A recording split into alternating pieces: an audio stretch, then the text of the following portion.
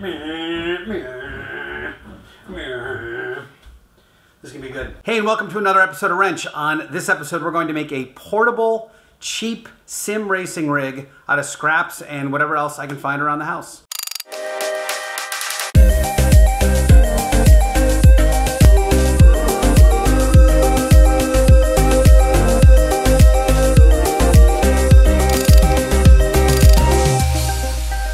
So I've gotten a bit of the sim racing bug lately, and I realized once I clamped it to my desk and had the foot pedals below and everything was pulling off and I couldn't hit the brake as hard as I wanted to, that I needed to build a dedicated rig for it.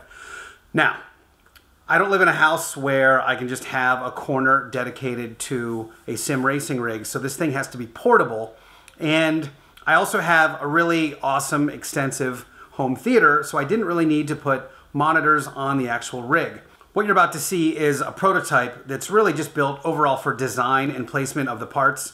And now that I have it fairly fleshed out in terms of how I want it set up, I will disassemble it and cover it in nice materials, paint it, make it look really good, and then hopefully get to play some games and move it around at will. This is the setup so far. I have a Logitech G29 and an Xbox. This seat is actually from my Porsche, so it's got that cool vintage RSR vibe. And then this is just like almost like a little end table that I built. This is like a little piece of IKEA table and a couple of legs I had around, and then some plastic that I'm using actually for my jack in the bag on the bottom. And then it's just basically propped up on each end. I've got it tilted up on the seat, and I've got it tilted up for the pedals, and it's quite comfortable. It feels really good, and it's pretty small. So the plan is I'm going to trim all these parts. I'm going to trim the plywood here. I'm going to trim the 2x4, and so it's just on the inside. I'm going to trim the plywood until it's just at the very end, and I'll do the same on the front end of the pedal box, where I'll just trim this up so it's really short. I'll probably round the corners off on all this stuff just so it's not a sharp point. And then I'm going to cover the entire floor in the same material I used for my frunk recover and for this. So I built this false wall here to hold up this television and covered the same material that I used on the frunk as well. So that's when I was building my desk out, and I just actually finished this up. It looks really good. And yeah, so I'll probably use the same material for that. It's really durable, and it's kind of the same felt they use for speaker boxes. So imagine that whole thing in that black felt, and then I've got it basically so I'll sit right here in front of the home theater, and then I'll be able to rock like a hurricane. Then the plan is to be able to turn it around and put it in that corner facing the other way, so it just sort of goes low key. I'm going to measure everything up and disassemble this thing now so I can get it ready for paint and covering and all the things. So let's do it.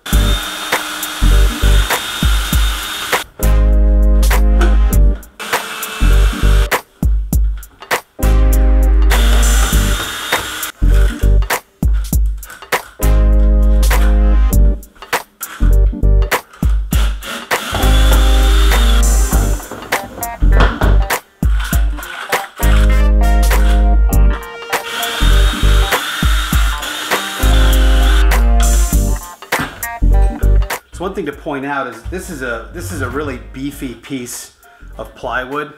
I want to say it's like 7/8 of an inch, might even be an inch, but it's super stiff, which is why I decided to make it a base versus just kind of building a big 2x4 around it. Plus it's going to be a little lighter, but this is a really old kind of vintagey piece of wood, and I'm going to cover it anyway, so no big, but I'm going to cut off each end now and then make sure I've got measurements for all the other pieces, and then cover it with my my felt.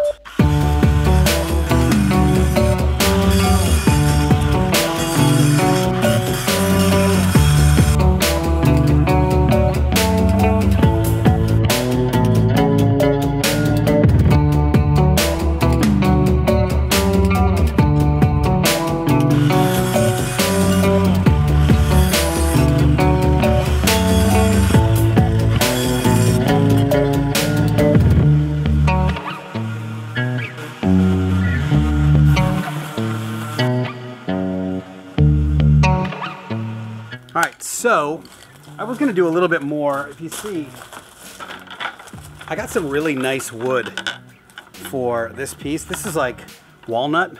It's really nice. So I was gonna leave it, but I actually decided to say screw it. And I'm gonna just paint.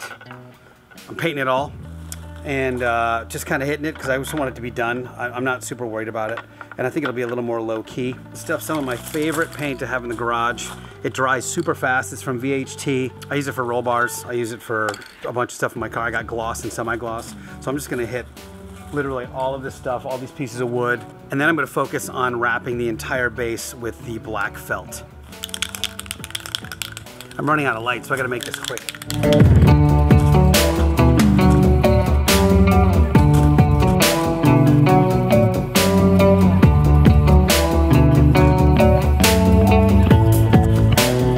I'm gonna leave this stuff to dry and go wrap the base. So one small challenge is once I get the black felt, which looks like this, there's a soft side and a kind of a shiny side. Anyway, once I get it on the base, I'm not gonna be able to tell where all the hardware goes. So what I'm doing here is I put down a piece of cardboard. I'm gonna trace the piece on the cardboard so I have an exact location. So I'm doing these little call outs right here where they align with, you know, the front of the foot pedal. This is where the screws are for the foot pedal. So I can just put front and then I can put screws and then we can put foot. So now I can hit this thing with adhesive. Everybody has their own method for this. What I like to do is get it set up so I can just drop it, and then I just lay it this way. That way I can spray it and then spray the piece at the same time. So for this I'm using Super 77, which I got from 3M, Super 77, which I got from O'Reilly's. And then this is the felt. I will link this felt up in the description below.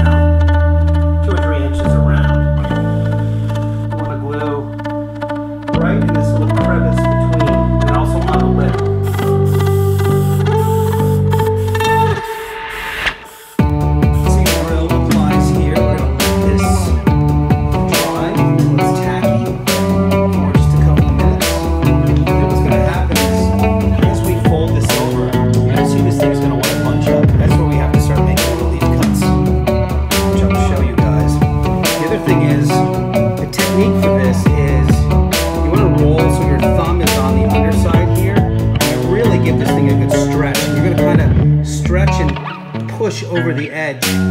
That way you're going to get a really nice clean line, and the folds I was referring to are actually going to be on the top side. I tend to want to go with the flat sides first. You know, I'll probably do the corners last. It's been a couple minutes, so now it's time to start this technique I was talking about. So really give it some tension as you pull it over the edge, and you want to do that section at a time until it's nice and tight.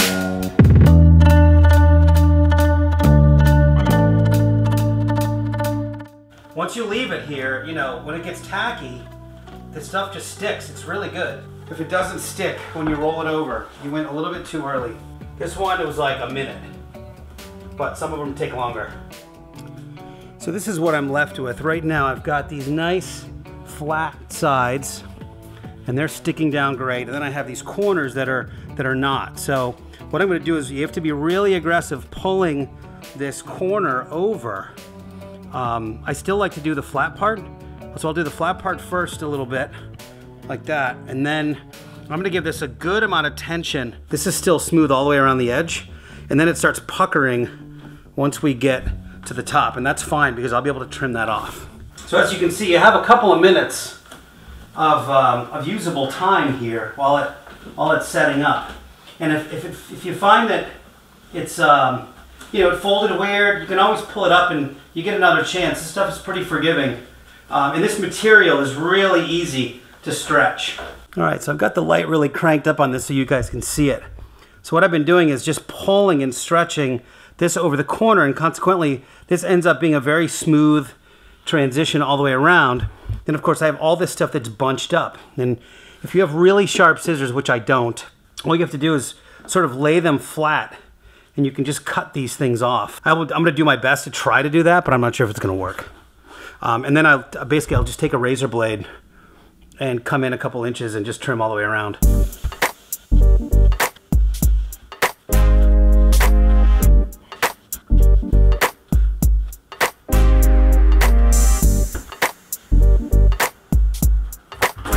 You can sort of do this. That's sort of working. You can just do this. And it'll flatten those things right out. You just push them down and then it's pretty solid. And this is what it looks like on the other side. Perfect wrap, looks great. So I did promise to make this portable, and to do that I took a visit to our favorite store.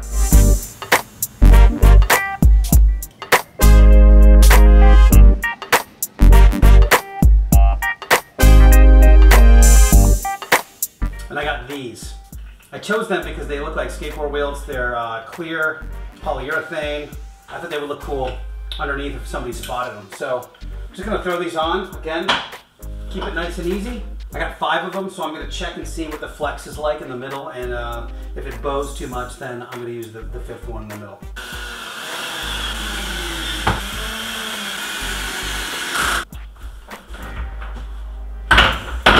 Oh yeah.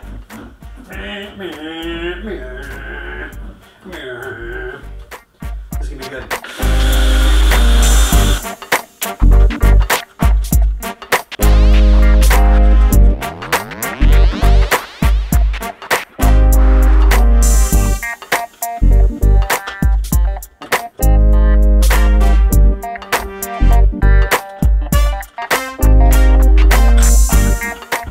So I've got this thing pretty well aligned with my template here.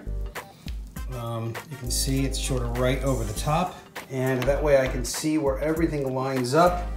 The edge of this is right in line with this, so my screws are right there, which is obviously accurate. And then my seat front is going to go right around here, so I'll feel around for the bolts. And then I've actually just added this rear piece, which I didn't have on originally, and I'm using that so that the seat actually has a place to slide back if it needs to. So I'm going to do a kind of a dry fit before I bolt everything in and make sure that everything is pretty much aligned the way it needs to be. This is the dry fit. I think it looks really good. So nothing's really screwed in yet. It's just kind of, again, sort of set up to where I made the marks on my cardboard. I don't know if you can see those. So I'm going to screw this stuff in and then get it over to where it's going to be.